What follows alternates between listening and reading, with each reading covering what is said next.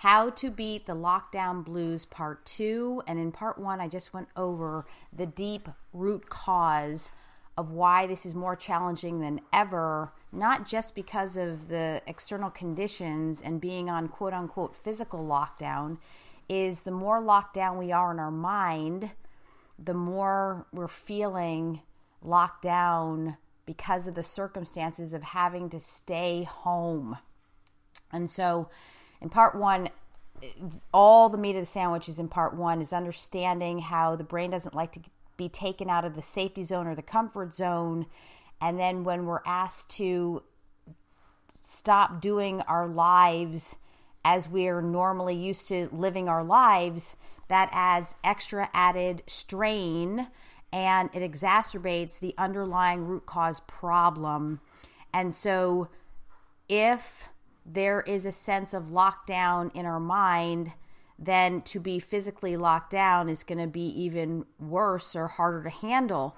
And a lot of my clients and people I speak to will say, no, this isn't a fear thing, and I disagree. It's definitely an unconscious fear that we don't even know, and it shows up as irritability, angst, anxiety, and this feeling of I'm having trouble not being able to do my thing. I'm having trouble not being able to go to the gym and go to the coffee shop and do my work. I mean, I hear this over and over and over again, and I just think, wow, okay, that used to be me. If I couldn't have my freedom on the outside, I didn't have a sense of freedom within my own mind, in my head. And then realizing that never worked over the long term, that the exact counterintuitive opposite is true, is the more freedom we have from within our minds, the more freedom we have regardless of what's happening outside of ourselves, externally in the conditions, especially right now. I'm only speaking mainly in the United States. My country is to be in lockdown in the country of the free is the hardest thing collectively for all of us. And I am a freedom seeker. I have to feel the sense of freedom to do what I want, when I want, how I want, on my terms, most of the time, if not all the time. So freedom to me is everything. It is my sense of myself, and it's my sense of happiness and fulfillment and prosperity and purpose. So for me, freedom is everything, and at all costs. At all costs, freedom is number one for me. And so that means that I've taken a lot of risks to be where I am and to maintain and sustain my freedom. But the main point here is the freedom comes in the mind first. So the more we are free in our minds, whatever's happening around us is ideally virtually irrelevant.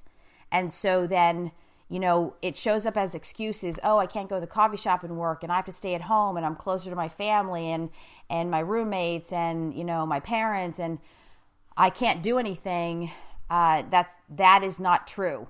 It's only because the unconscious fear of not being able to pursue your dreams, your goals, your intentions, is the fear of failure, is underneath all of it. And one client after another will say, no, that's not really it. I say, okay. And so we keep talking, we keep going, we keep digging deep, and we circle right back to, oh my gosh, I'm afraid that I'm not going to reach my goals. I'm afraid that I'm not going to, have a sense of fulfillment and meaning in my life. And it's really the fear of failure. Underneath it all, we can't even see it, is a fear of failure, and we'll have the symptoms: anxiety, feeling trapped, feeling irritable, feeling, this sense of in lockdown. It's in lockdown in our minds, in our heads, is that then we feel if we're locked down, we can't be ourselves. We can't do what we want to do. We can't share with other people as we want to share. We can't meet with other people. We can't have relationships. We can't. We create these perceptions and negative perspectives of I'm trapped, I can't go here, I do better at the coffee shop than working at home, I need to be out and about and meeting people and talking to people, and I need to be in nature, and I need to do this, and I need to do that, and I need to do this. And if I can't, this is actually the perception, if I can't have all these things happening in my external conditions, then I can't do what I need to do to get where I want to be. And the answer is to be first, is to be okay with your circumstances within your own mind and your heart, and then everything else becomes irrelevant. That is the way to do this. That is the solution. That absolutely solves the problem. Now, easier said than done. Yeah, absolutely. And that's why I did part 1. Go back and listen to that over and over again, is to understand that the fear mechanism in the human brain will create this quote unquote entrapment or lockdown within our minds. And so, of course, no matter what's happening outside of ourselves, we then think, oh no, it's because I can't go out. It's because all the gyms and restaurants are closed. It's because I can't go see a movie. It's because I can't go see my friends, visit my family. I can't. So you have the perspective really of I can't unless I, and that's not true. And so it's triggering underneath it all the unconscious fear of not getting ahead in life, not accomplishing your goals, not accomplishing your intentions and reaching your highest, fullest potential to be the person that you consciously know you can be. You're feeling held back by these external obstacles when really it's just exposing the lockdown that has already existed most of your life within your own head and mind, because of the basic brain function of detecting fear and keeping us safe. So this is every human being on the planet. It levels the playing field, and it's so vitally important to understand this aspect of, if I'm locked down in my mind, if I'm locked down in my external conditions and I have to stay home, it's only highlighting the lockdown that has already existed in your mind since childhood. And that's my story, and I'm sticking to it. And I can prove it over and over and over again with people's own lives. But the best way to prove it is that was me. I was forever locked down, locked out in my own mind of all my dreams, all my self-love, all my self-worth. I was locked out of my connection to myself, my sense of self, my unconditional love for myself, and oh my God, unconditional acceptance of myself, the good, the bad, the ugly, all the things I didn't like about myself that I'm able to accept now. And because I've been able to reframe those things within myself. So in transforming this quote unquote mental lockdown was having this sense of freedom by understanding myself and why my brain worked against me and not for me, based on the fear mechanism. And that has to be in play for survival purposes to keep human beings alive, breathing with a pulse. But then it's the conscious mind that can override and make sense of the fear to actually mitigate it and get rid of the fear so we can go on regardless of our circumstances in the most powerful, self-loving, self-accepting, self-confident way, and continue to achieve everything that we desire and are most passionate about, is getting freed up and out of the lockdown in the mind, and to see and reframe the perceptions of, oh my God, this is a blessing in disguise. What's happening collectively is because of the fear mechanism, but I have the ability and I have the conscious mind to override it, is understand what's really going on. Is if I think I have to stay at home, I'm not going to accomplish my goals, I am then going to fail at some level, whether now or down the line. That is the quick answer, and I know this all too well because that was my entire life. I am a recovering overachiever, recovering perfectionist through overachievement. So that means there's no way I could ever be locked down or locked and had to be forced to stay in my house. That would have killed me, because I was the high school graduate who immediately left New Jersey and moved to California. Imagine if I had been forced to stay there. Oh my God, it would have been a nightmare. But I'm thinking that moving to another state and moving out of my home would free me up, and it never did. It never did, because all of the lockdown was because I was locked down in my mind and I couldn't make sense of anything. I couldn't make sense of myself. I couldn't make sense of life at all. And so by unlocking all the things that I did not understand, that I could not see, that I didn't know, that I didn't have any idea of, nor did I even think to look for it, it was only because of genius, brilliant teachers, mentors, seminar leaders, therapists, counselors, coaches, all these genius people collectively taught me something that resonated with me. And then I was able to take all that information and use it to understand myself, my uniqueness, and how my mind works with my personality. And voila, here I am today. So in short, it was really having this most incredible, magnificent sense of myself, which I was searching for my whole life, thanks to all these brilliant geniuses that I had attracted or had been in my life, that had showed up out of nowhere. But in essence, I called them all in to teach me. And it's just the friends that suggested I take a seminar and I do this and I do that. And I have to take the credit a lot. Early on in childhood, I sought to understand myself. I sought professional help. I was able to say to my mother, I want therapy. And she put me in therapy and had the money to pay for it. So it was this constant seeking and searching to understand myself. And what really did it was understanding the basic brain function of how the human brain works, which levels the playing field.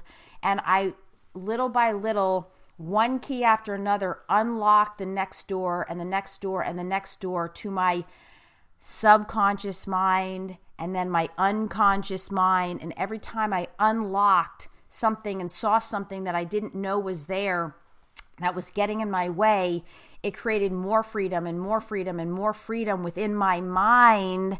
So then I was able to deal with my life and deal with people and deal with whatever circumstance was coming at me, what was going on in the economy at the time, what was happening around me, an earthquake, riots, like all these things, a pandemic. It doesn't matter. It still came down to the same thing, is the mental health, the mind health, the well-beingness, the ability to understand myself and how I was now being affected, cause and effect, and the perceptions and perspective I was creating in my mind, how I was viewing the situation, how I was viewing myself, then viewing the circumstances, viewing the external conditions, viewing what's happening with the pandemic and the mass hysteria and this overall negative crisis. I was seeing that I was getting sucked into the negativity because I had already had so many hidden negativities within my thought patterns and how I was perceiving everything. And then I was able to transform this and turn it around and say, you know what? What was I thinking? Oh my God, my perspective on life has been so brutally skewed. I've been thinking the worst about myself and everybody else in the world, and I had no data or evidence or proof to back it up. I had complete opposite. I had so much abundance. I had so much prosperity. I had so many gifts and talents that I never saw. I couldn't even believe that they existed. And it didn't even matter if people complimented me or not. I still couldn't internalize. I didn't believe it. It wasn't registering. It was like oh my God, it was like an iPhone trying to be an Android. Like, okay, the Android's talking to the iPhone. Okay, so you got to have this function. And the iPhone's going, what? I don't understand. You're talking a foreign language. Nothing. Sorry, got to go. Bye. And then the iPhone goes back to the other iPhones, and the Android is like, well, I tried to help him, and it didn't register. That's how I was. Nothing was like registering in my mind. But then I had to train. I had to learn all these things, and what set me free was the whole understanding that my brain was working against me in fear as opposed to for me in freedom and fantasy. And so I had these negative, pessimistic views, number one, of myself and of everyone and everything around me. And that created this low-grade depression. And then learning to reframe and see all the good and put my life in perspective. You know, one of the things is we think the worst. The brain's hardwired to think the worst, but it can always be way worse. That's what really helped me. As I was saying, God, my life sucks. I don't like my parents. They don't get me. I hate my mom. She's such a domineering, controlling, crazy person. And that was not true. Those were my perceptions. And I realized that, you know, nobody's perfect. She did things the way that she did them for her reasons. And I took all the good. I was like, oh my God, I can see all the good. I can see her point of view. I can see where she's coming from, because I was learning to see where I was coming from first. I saw why I was thinking the worst about myself. And yet all along, none of the data supported all of the drama within myself and all of the worthlessness within myself. And I was able to then understand. And it takes a long time. It takes a long time to retrain the mind, retrain the brain. The way we retrain really is to have more mindfulness or consciousness, to develop the newest part of the brain, the conscious mind. And the conscious mind is the one that's most logical and rational, and has the ability to see and distinguish what is real versus what is imagined, where the subconscious mind can't distinguish that automatically. It's the conscious mind that has to step in and say, hey, listen, wait a minute. You know, the fear is not really rational right now because you're fearing the worst and you have no evidence to prove that that's even possible. Like, oh God, I can't go skydiving. I'm going to die. Well, the chances, yes, you could, but really the chances of dying in skydiving are so slim or so rare that the data doesn't support such fear to skydive. And so, of course, everyone's entitled to their fear, but we want to take that template and put it on other areas of our life. Oh God, the world's ending, and oh no, the pandemic, and oh my God, I'm going to get the coronavirus. And if we look at that particular person and go, okay, and we look at their history, and they happen to be one of the healthiest people, they rarely if ever get sick, they go to the doctor and get tests and they all come out positive, yet the person's fearing that they're going to get the disease. So the more we are in fear and think the worst, the more it compromises the immune system. And then our defenses are down, and then we're actually more susceptible. So as we're learning to reframe our thoughts and our perceptions, our points of view, our perspective on ourselves and on life and on in the big scheme of things, and we can see all the good and get the data to support the good. You know, for instance, I went and did all the statistics for my high-level men's mastermind, and I was floored by what I saw, because it's such a pandemic, but the numbers were so small in comparison to other diseases that it made no logical sense to me. Not to say don't be concerned. Absolutely. But let's not overreact and over-dramatize the situation when the statistics are not supporting the mass hysteria. And then it helped me calm down and go, okay, all right. And on top of the fact, my father is living in China right now as we speak, and he cannot come back to the U.S. right now, but he my parents are divorced, and he predominantly lives in China. And so I have the privilege and honor to get to speak to him and ask him what's happening there in your country where you reside. And he's telling me what's happening and what's not happening. And I can see that I'm going to trust my father over the news. He's actually there living it. He's telling me the statistics. And even when he did, I went and rechecked his statistics. And some of them, he told me, weren't right. So I went and got my own statistics. I do my own independent research. I don't take hearsay. I do it for myself to keep me calm and logical and rational. And my father is a brilliant man. He has a P.2. He has a master's degree.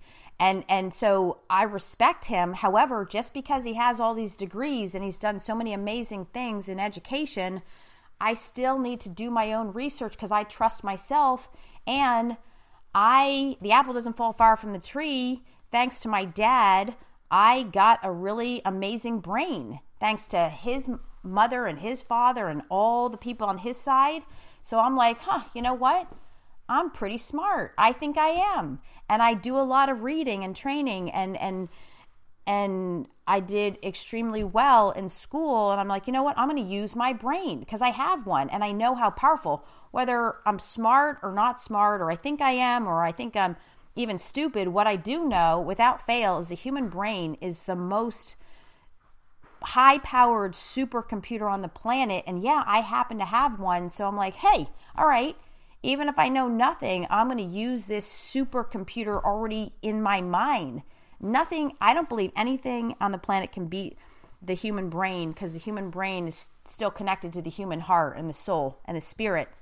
There's no way to beat that with a computer, but that's just my opinion, whatever. And I'm just going to go with myself. But I know if you're human with a human brain, you are already by default brilliant. You are already have the capacity to own your own genius, whatever that genius is. You're gifted, you're talented, you're skilled. If you have a human brain, then it's there for the taking. And that I'll just go with. And I say, okay, well, if I have a human brain, I'm going to use it because it's supersonic amazing and more high power than any supercomputer on the planet to date. Then I'm going to go learn. I'm going to go train. I'm going to go memorize and read and listen to reliable sources. And I'm going to do my own due diligence. I'm going to do my own research and back up what I've been told, and then use that information for good. It keeps it logical and rational.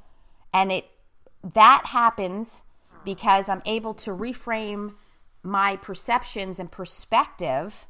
And all of a sudden, everything lines up and it's making sense. Okay, logically. Okay, now I can calm down. This calms down that fear.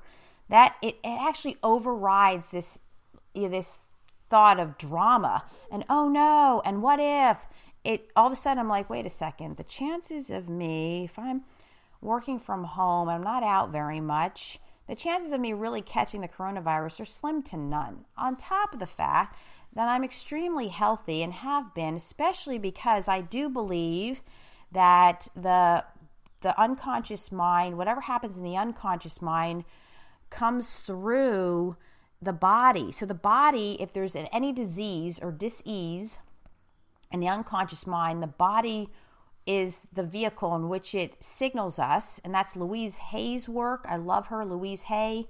And that's also Dr. Joe Dispenza, which I love, is the body's the unconscious. So if I know that if I deal with whatever fears that are unconscious to me, I bring them up to the surface and I'm conscious of them, the more I have the power to have a healthy, strong body, right? But it's the mind first. It's the unconscious, subconscious, and conscious mind first. That's my story. I'm sticking to it. That's what has worked for me. And I've done miraculous things to turn my body around from fibromyalgia, chronic fatigue syndrome, and celiac disease.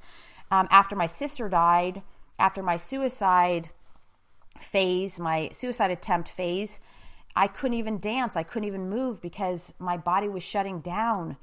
And I was able to reverse all of that.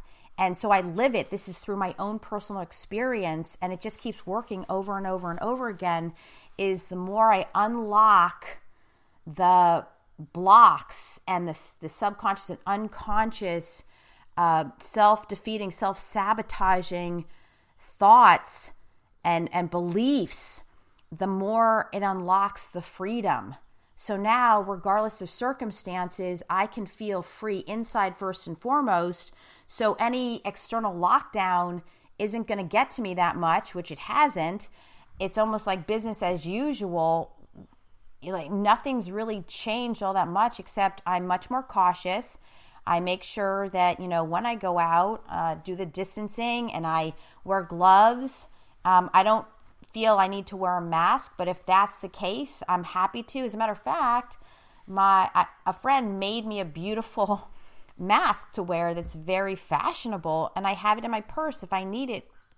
But I'm thinking, the healthier I can be, the less likely I am to catch any disease, regardless, and spread a disease. So I'm, of course, courteous and respecting to others. I'm doing all of that, taking all the smart precautions. But when I keep things in rationality and I'm logical, and the data supports my perspective and perceptions, then all of a sudden I calm down. There's very little fear, if any. And then the conscious mind can then start, there's this clarity that sets in. And all of a sudden I see so much abundance around me, so much gratitude. And I think back of, wow, all the things that I've done in my life, I was able to, that I've never been through anything like this before. It's surreal. I'm driving down the street from the grocery store and I see people walking with masks on. I'm like, wow, this is so surreal in my lifetime and how I was raised here in the U.S. But I know that other people in the world have it way worse. People down the street, where I was doing my volunteer work, these women had it way worse than I could ever imagine. And that helps me to keep a proper perspective. But the main thing is to not go down the dark road with the whole fear, oh no, what if, is more of, wait a minute, let me make sure I have all the accurate, most reliable information, and let me draw my conclusions from that. Let me create my beliefs and my thoughts, my perceptions based on all the information collectively, so that I can make powerful choices, powerful decisions, and see, is the fear warranted? Do I really allow myself to get so overreactive in fear? Well, if it's legitimate, absolutely. For instance, God forbid, knock wood, if anything happened to one of my horses, I have to knock wood. If anything happened to my horses, well, I'm going to be hysterical. And then I have to even do the same thing. I have to actually tell myself with the conscious mind, okay, wait a minute, before we get overreactive, let's get the facts first. What's happening? Did the horse break its leg? Is it tied up under the fence? Is it fighting? Is there blood? Is there no blood? What vets are available right now? Which vets, who's my favorite vet? Is my vet available? If not, whom else can I call? All these things, I stay cool, I stay calm, and I say, oh my God, I'm in fear, but wait a minute, is that going to be most powerful in this situation? It's better that I'm calm, cool, collected to do my very best, rationally and logically, to make sure that my horse has the best chances of survival. That's just an example. Is I don't need to get hysterical about it and, get crazy, which I've done in the past before that didn't work. Is now, stay calm, know that I can dissipate and disappear the fear that can drive me into hysteria and crisis, and say, no, wait a minute, Karen, you've been through this before. You've had many horses. You've euthanized your horses because it was their time and in their best interest. So, let's one step at a time. Let's see the situation, gather the data, get the facts, and have a very optimistic, hopeful, helpful perspective of the situation which then has me feel the sense of confidence and empowerment. And then I can actually say, okay, I got this. And now I can call the vet, do what I got to do, attend to the horse, call in help if I need it, and do my very best to give that horse its best chances of survival, health, and wellness. And that's a quick example on the anatomy of the situation. So when we have to, granted, if you're a person who likes to go out and go to the coffee shop and do the work there and be around other people, it's unfortunate that you're not able to do that. And so, but for you to think, oh God, I can't do anything because that's what helps me, that is not true. That's a lie. Is that being able to reframe, okay, well, wait a minute, in order to respect not getting anyone else sick or myself sick, I'm going to say yes and look at all the good in the situation.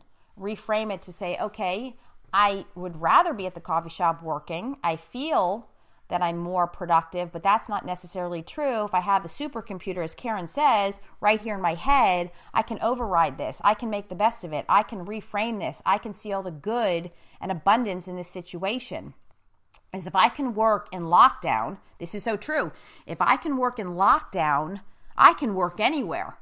That's where I stand. If regardless of circumstances, if I can fulfill upon my dreams and desires and goals and intentions in lockdown, I could do it anywhere. Look at this as an opportunity and have an optimistic, exciting perspective on the situation. If I can do this, I could go anywhere and achieve anything on my terms with the purest, truest sense of inner freedom first. It's an inside job. And then miraculously, regardless of what's happening outside, there's still the sense of freedom. And if we all collectively can think this way and understand all of this, we would actually be all happier and healthier and more productive. That this pandemic, we could actually collectively stop the spreading of it, get the solution, the vaccination or whatever is necessary from the medical standpoint. But I know the stronger we are from an unconscious, subconscious, and conscious point of view in our minds, okay, the brain in action, the mind at work, the healthier we are, the more, the stronger our immune system, the less likely we are to get diseased or be in distress or be in a state of dis-ease, creating disease in the body. Then we together can learn so much from this, gain so much wisdom and enlightenment, and be happier and healthier, wiser collectively. And that we can not just get back to life as we know it, but actually improve it. We can actually make things even better, learn from this to possibly stop this from happening again or becoming more efficient if it ever does happen again, and to actually have it as a powerful learning template to be able to weather any storm and all storms and whatever's happening in the world. And together we can make this planet Earth, better collectively through human consciousness. That's my whole thing. Human consciousness evolution, in creating this collective sense of higher level evolved consciousness to make the world a better place, yes, but what I want to say is to evolve humans to such a high level of being able to override this unconscious fear that we collectively can navigate through and become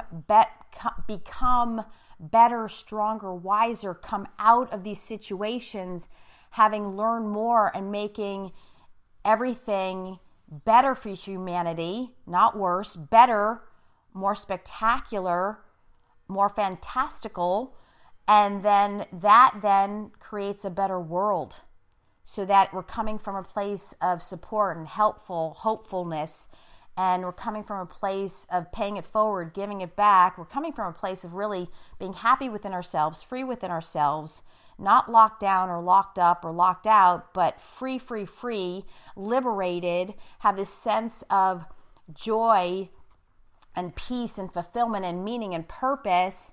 And that creates dreams come true, and then paying it forward, and so on and so on and so on. So now we're into this magnificent ripple effect. That's what I believe. That's where I stand. And so working with your personal, whatever's being highlighted right now, crisis highlights weaknesses. And that is the perfect situation to really go into self-examination, self-assessment, self-evaluation, understanding yourself, and knowing that everything is within you to feel freedom within yourself first. And that ultimately, inevitably creates this freedom in our circumstances. And I'm only telling you from my own life. And I came from wealth, I came from abundance, I came from creating and achieving a lot of amazing things, but it still didn't work. I still didn't feel freedom on the inside. As a matter of fact, I felt more weighted down, more in prison, because I had all these responsibilities, these mortgages to pay, horses to take care of. I felt more imprisoned, not less.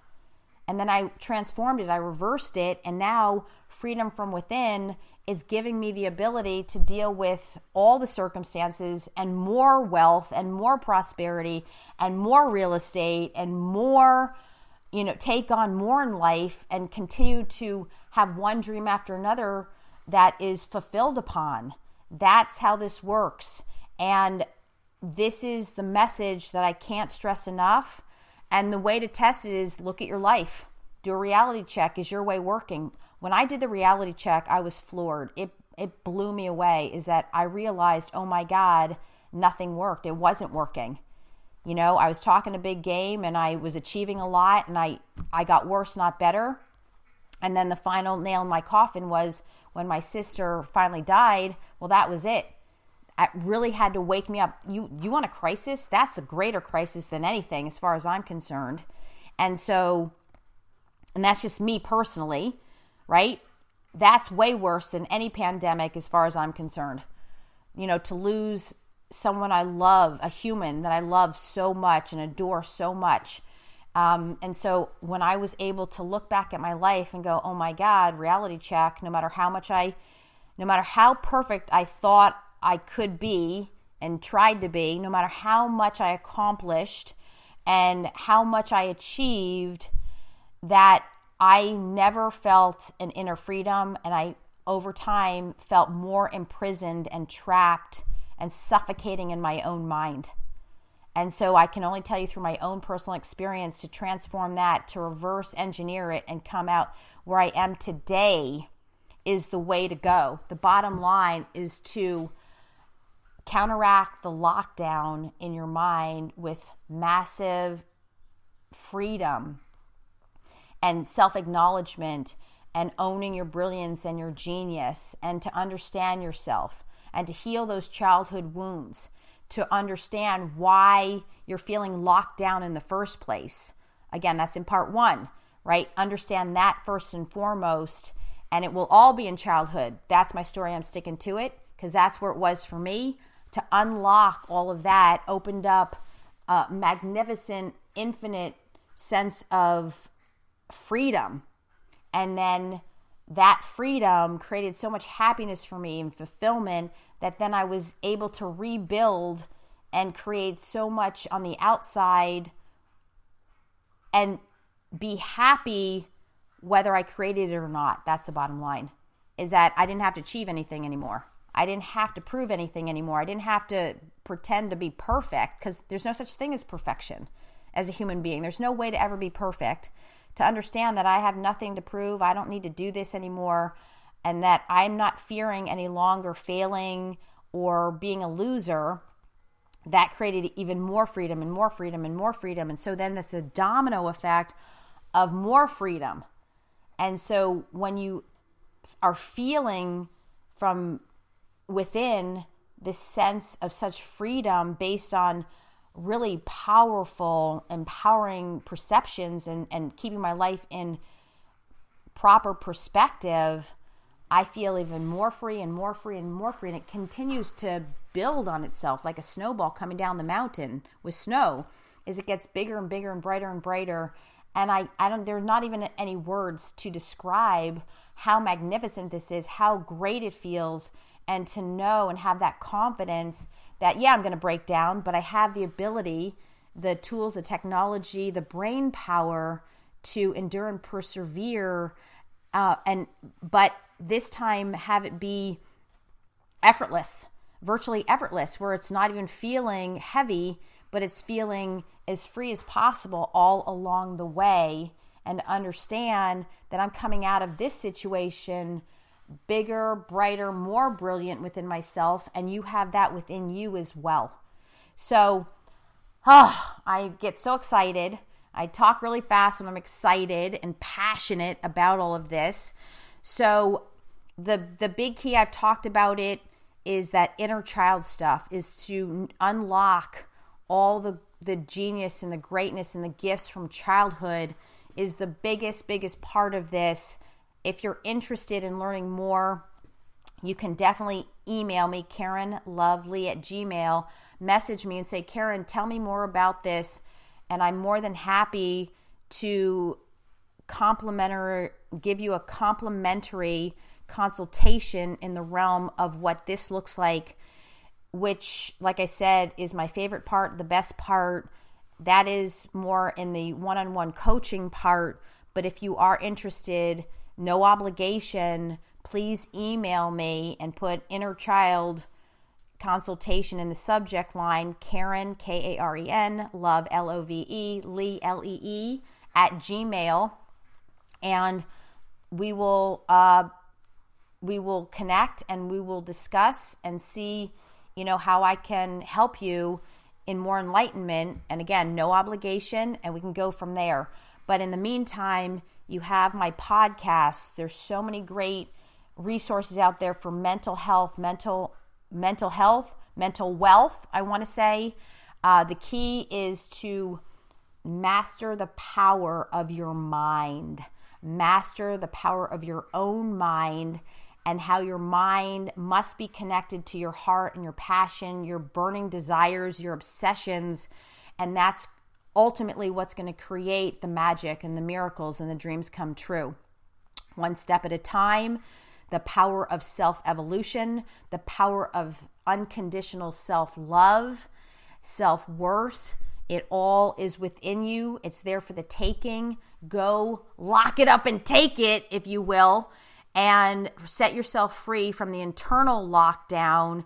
And this ultimately will free you up in the physical external lockdown.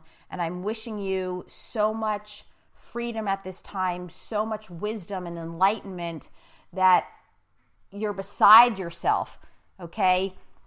I'd love to hear from you. Email me with comments, questions, anything you'd like for me to discuss on a future podcast. I'd love to hear from you. Thank you so much for listening, and I'm wishing you magnificence, magic, health, wealth, prosperity.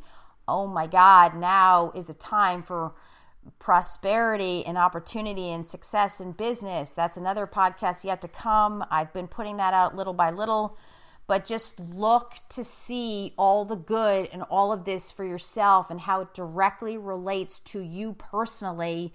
You want to reframe everything and reframe your perspectives to see all the good that's coming out of it, and come from a place of optimism and positivity, and come from a place of gratitude and thankfulness, and of great hope and leadership, and come from all the perspectives and perceptions of the greatness and extraordinariness in this quote-unquote crisis, because it's always there for the taking. It's inevitable. It's always a double-edged sword.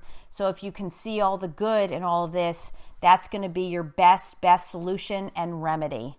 Thank you so much.